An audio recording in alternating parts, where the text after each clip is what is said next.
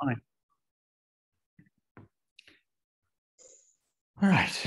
Good morning and welcome to Morning Devotions with the community of St. Andrews in Glenwood, Maryland. My name is Bob Bryant and I will serve as leader today. If you are new to this service, know that you are welcome to participate fully.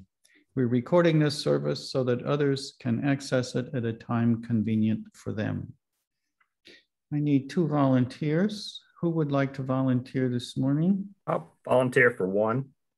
That's Mike. Okay. Mm-hmm. I can do the volunteer too, Bob. Thank you. Let us begin.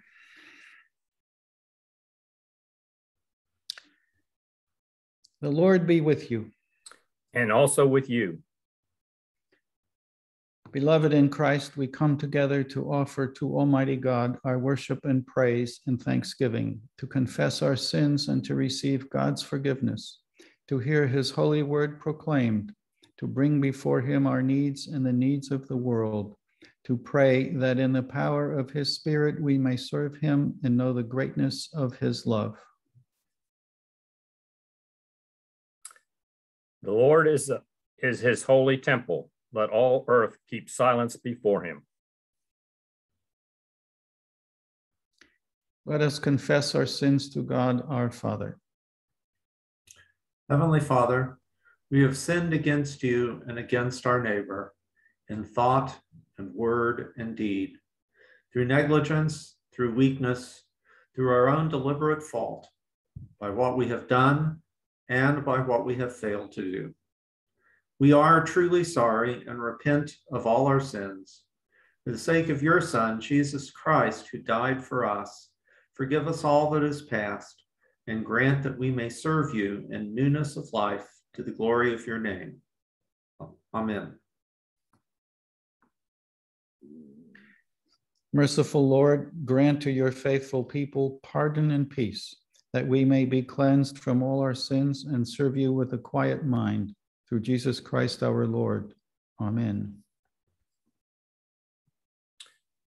O Lord, open our lips. And our mouth will proclaim your praise. O God, make speed to save us. O Lord, make haste to help us. Praise the Lord. The Lord's name be praised. Glory to the Father, and to the Son, and to the Holy Spirit, as it was in the beginning, is now, and shall be forever. Amen. I'll read the Venete. Okay. Come, let us sing to the Lord. Let us shout for joy to the rock of our salvation. Let us come before his presence with thanksgiving and raise a loud shout to him with psalms. For the Lord is a great God and a great King above all gods. In his hand are the caverns of the earth, and the heights of the hills are his also. The sea is his, for he made it, and his hands have molded the dry land. Come, let us bow down and bend the knee, and kneel before the Lord our Maker. For he is our God, and we are the people of his pasture and the sheep of his hand. Oh, that today you will hearken to his voice.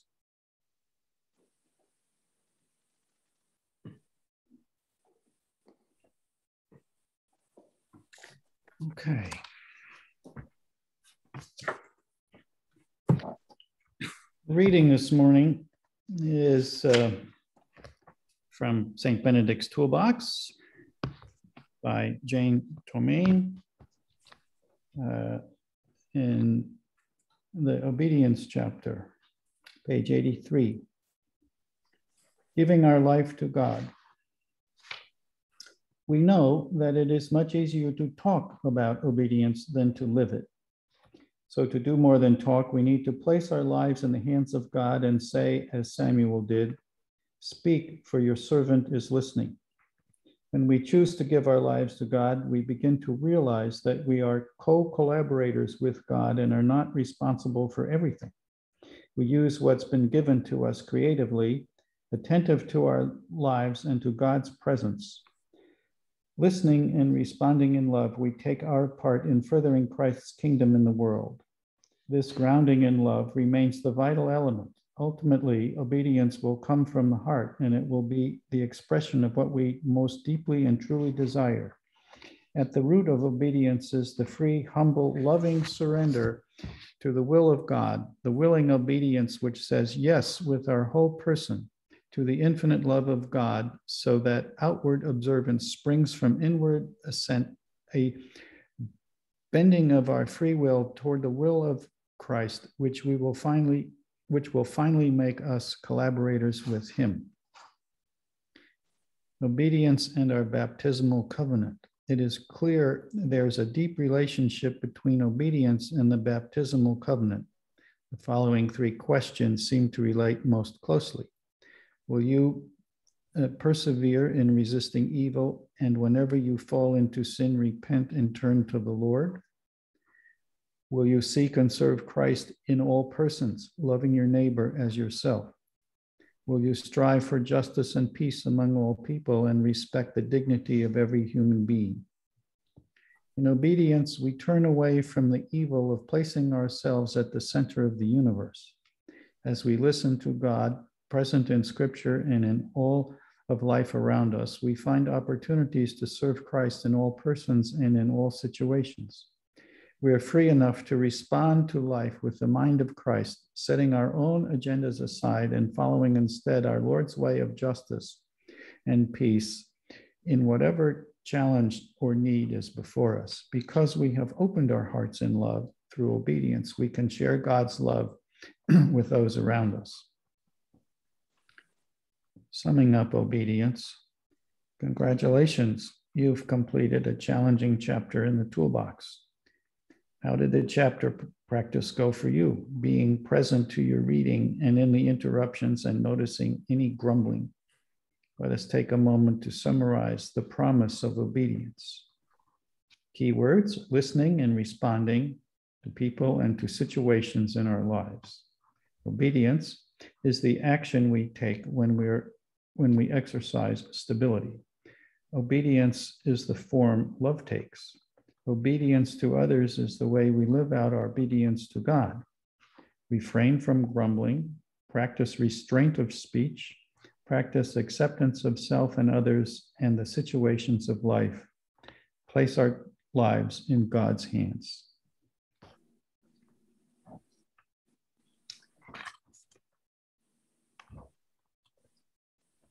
Are there comments about that? It's a good summary, and she's right. It was a difficult chapter. Yeah.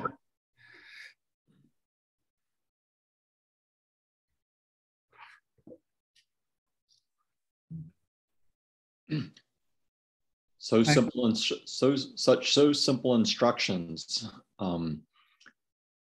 but the execution in the world is difficult. I didn't realize I was grumbling until I read these specifics. Yeah, it's insidious. I like how she relates the elements of the rule of St. Benedict to the baptismal covenant. I think it really grounds what she's saying in the core of our faith. Great. Yeah, what jumped out to me there was seek and serve Christ in all persons. It's easy to forget when somebody's being nasty right in front of you that Christ is in them too. Very, very deeply within them. So deep you can't find it. Could be.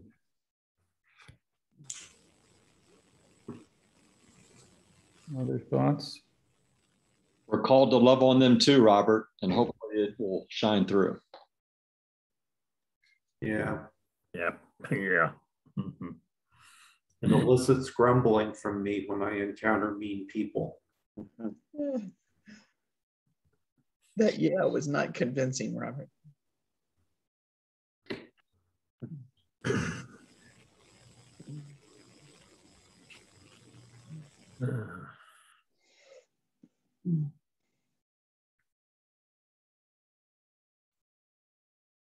All right.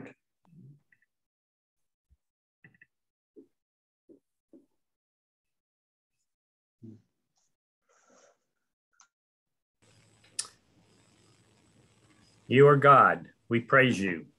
You are the Lord, we acclaim you. You are the eternal Father. All creation worships you. To you, all angels, all the powers of heaven, cherubim and seraphim, sing in endless praise. Holy, holy, holy Lord, God of power and might. Heaven and earth are full of your glory. The glorious company of apostles praise you. The noble fellowship of prophets praise you. The white-robed army of martyrs praise you. Throughout the world, the Holy Church acclaims you, Father of majesty unbounded, your true and only Son, worthy of all worship, and the Holy Spirit, advocate and guide. You, Christ, are the King of glory, the eternal Son of the Father. When you became man to set us free, you did not shun the Virgin's womb. You overcame the sting of death and opened the kingdom of heaven to all believers. You are seated at God's right hand in glory. We believe that you will come and be our judge. Come then, Lord, and help your people, bought with the price of your own blood, and bring us with your saints to glory everlasting. The Lord be with you. And also with you. Let us pray. Lord, have mercy. Christ, have mercy. Lord, have mercy. Our Father in heaven, hallowed be your name. Your kingdom come, your will be done, on earth as in heaven. Give us today our daily bread. Forgive us our sins as we forgive those who sin against us. Lead us not into temptation, but deliver us from evil. For the kingdom, the power, and the glory are yours now and forever. Amen.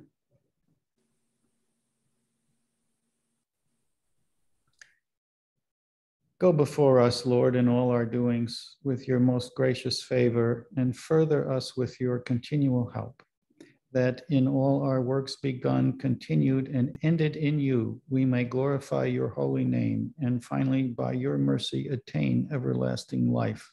Through Jesus Christ our Lord. Amen.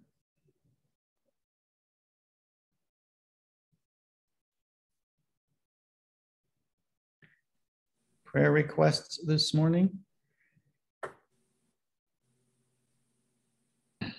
For Wendy. For Eileen and Brianna, Mabel, and John. Stuart.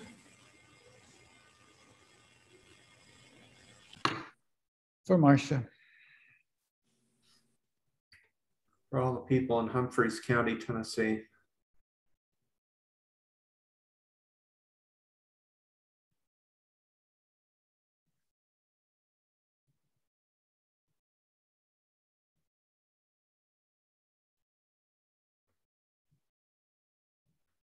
Almighty God, Father of all mercies, we, your unworthy servants, give you humble thanks for all your goodness and loving kindness to us and to all whom you have made. We bless you for our creation, preservation, and all the blessings of this life, but above all for your immeasurable love in the redemption of the world by our Lord Jesus Christ, for the means of grace and for the hope of glory. And we pray, give us such an awareness of your mercies that with truly thankful hearts, we may show forth your praise, not only with our lips, but in our lives, by giving up ourselves to your service, and by walking before you in holiness and righteousness all our days. Through Jesus Christ our Lord, to whom with you and the Holy Spirit be honor and glory throughout all ages. Amen. May the God of hope fill you with all joy and peace in believing, so that by the Holy Spirit you may abound in hope. Amen.